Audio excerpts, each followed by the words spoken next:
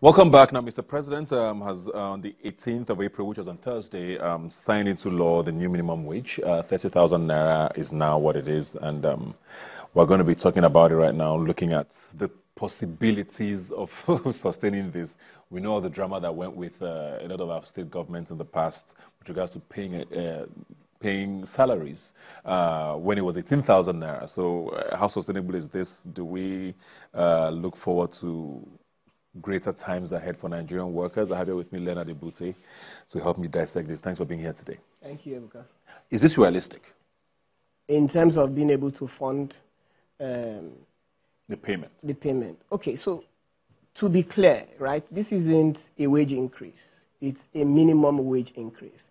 So the first question you want to ask is, what proportion of the civil service even qualifies for the minimum wage? See, the entire federal civil service is less than 90,000 people. State governments recruit, apart from Kano that has 185,000 and Lagos that is 100,000, everybody else is around the 50,000 range. So it's not a multitude of workforce they employ. And everybody from level 6, step 14 downwards are the only people that qualify for this minimum. Every other person's pay is already above that pay grade. So when we begin to concentrate on their ability to pay, we seem to amplify the issues around how much it is that this proportion is worth anyway. So I think the larger question should be, what should the working staff deserve? Oh, speaking of deserving, of course, everybody knows the mason that works for me takes 1,200 naira a day. That's over 31,000 naira in a month already. That's my definition of minimum wage, what a completely unskilled person should earn fairly. So the private sector already has been paying above the minimum wage since forever. Why should we be bothered about the government's ability to pay when they are making budgets and they have high overheads, doing other things that aren't as beneficial to the people? So how do we ensure that this happens? I mean, we can speak all the English we want, but we know what has happened in this country, where state governments swore that we've had bailouts from the federal government. How do we, as Nigerians, sort of make sure that this is paid? And like you said, I know it's not supposed to affect senior civil servants, but what's the guarantee that it won't? Because, I mean, if this guy comes up and his salary is closer to mine, why don't I demand that mine also goes up? How do we also make sure that these things work out effectively? Well, but that's a separate argument to have, whether it's going to cause an agitation for further wage rises. Yeah. I don't think that's going to come up. But for God's sake, this is a law now. Okay? Yeah. If we are in a country where we are worried about the executive arm of government's ability to implement what has become law in the land, then we have real issues. I thought that was all the analysis that would have happened in the background. No wonder, PwC came up with, speculations around probable increase in pay as you earn to help fund the, this wage increase and all of that. All of those conjectures happening around probably removal of subsidies so that government can have more free cash flow to do all of these things. Those speculations for me had a problem. I don't want to be the Nigerian worrying about how the government is going to pay people that have worked for them. Nobody worries for me when I have to pay my own staff. Okay? So if you don't need that staff, you let them go. If you have a wage bill that you cannot sustain and you also have redundancy, then you deal with the inefficiency in your system. If you have people that have worked, they deserve to be paid. I just see that happening, reducing the inefficiencies, because I feel like every day, or sorry, at least once a year, at least we hear, so and so number of ghost workers have been on sort of found out. This is sort of an ongoing conversation. No, but let me civil service reforms, ghost workers. Do you think those things are going to be realistically tackled? Let me take the new rate and situate it in some context for you. The first time we had this kind of negotiation was in 1990. It was 3,000 naira. The dollar was seven naira something, Yeah. In real terms, that was 140,000 naira if you adjust for present day exchange rate. Forget about inflation now. If you adjust for inflation, it's even more. Then we had an increase under Abdul Salam to, Obasanjo to 7,500. The first was Abdul Salam. That in today's rate is about 19K. So after 11 years, 1990 to 2001, the workers' real earnings reduced in real terms significantly by over 90%. Jonathan did an increase in 2015 to the 18,000. In today's dollar rate, that's 32,000 naira. Then we make an increase from 18K to 30K. In real terms, the guy lost 2K.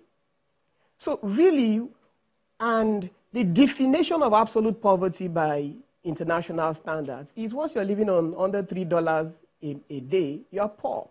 So we moved from people that were promoted Nigerians from absolutely poor to absolutely poor. And we want to worry about how we are going to keep them absolutely poor. That for me is unconscionable from any government. So I think the government needs to do everything, not just to be able to afford this pay, but to be able to adjust the minimum wage to a point where it is consistent with our current realities. See, in other countries where things work, minimum wage is a way to regulate the private sector from shortchanging their people. Workers, yeah. In Nigeria, it's the reverse. It is the government that is regulating itself. That tells you that there is a government that does not work for the people here. If we have to come on air and worry about how a government is going to move people from absolutely poor to absolutely poorer. Are there any positives looking at this now, looking at the next 4 years of this government? Because people have said, oh, if he's going to do this when he's already won his second term and he's still looking out for workers and all of that, what's the significance of this with regards to whatever the government might be planning or whatever their policies might be in the next 4 years? Fantastic question. Fantastic question. This is where all the conspiracy theories start coming in. What's the ulterior motive here? Is this a sweetener? Because there's really no political incentive to do this anymore. Is this a sweetener for some other things? This is why when we start listening to Kachiku telling us about landing cost of petrol being 180, we begin to wonder whether because of 40,000 federal staff that will be affected by this minimum wage, Nigeria is going to penalize 111 million workers. You know, that is why we begin to wonder about the speculation around increasing the VAT, around increasing the pay as you earn. And some of us sit here today, Nigeria takes 25% of what you earn as taxes. And I say to myself, with what I see, does this country deserve a quarter of my sweat? Okay? I'm from Benue State, and I just came from Benue State. Paye is a state control tax, for example. I don't have light in my village. Do I want to pay tax to a government that will not give me light?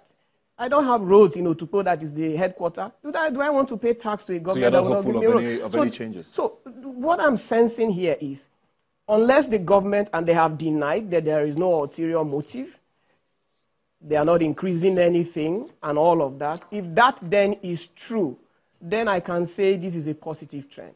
I can say that maybe this government wants to listen, and this government will look for opportunity to do even more. But if any of these things happen, any of this potential reduction in the disposable income of 111 million people that don't have absolutely no benefit from this whole tax regime happen, then that is stealing. Because you want to take money from 111 million people, so you can sort out salary differentials for less than 40,000 people. If that is not daylight robbery, I don't know what is. Okay. I think we're going to end it on that note. Thank you very much, Leonard. It's an ongoing conversation. Like you said, we're going to keep watching because this government is going to be in power for another 4 years. Hopefully these reforms continue positively and it doesn't end up being, like you said, a sweetener for maybe harsher days to come. Thanks for being here today. Thank you, Ebute. Like I always say, you can follow the conversation on Twitter at YNigerTV is the handle. The hashtag to follow is Rubbin Minds. You can also visit the website yniger.tv. Thanks for joining us. I'll see you next Sunday.